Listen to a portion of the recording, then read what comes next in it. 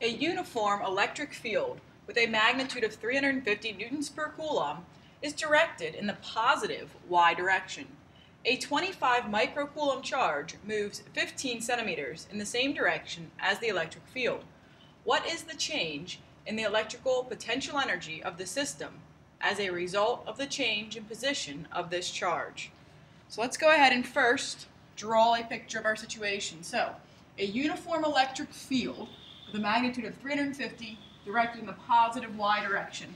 So my electric field is pointing upwards. Okay?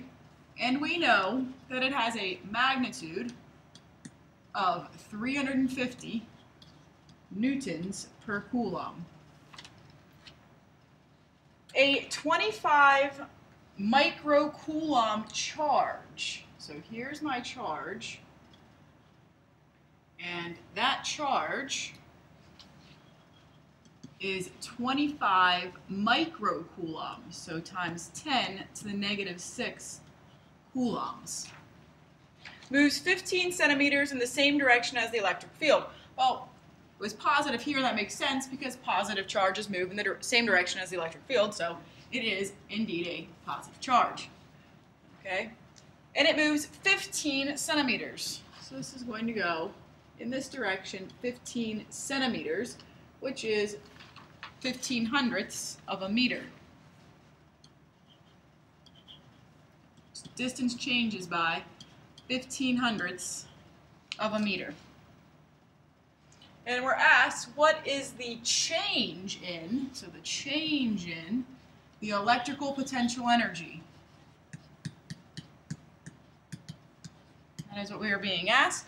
We look at our equations, and we choose the equation that has the electric field as part of it. So the change in the electric potential energy is equal to negative, whatever the charge is, times the electric field, times the change in displacement.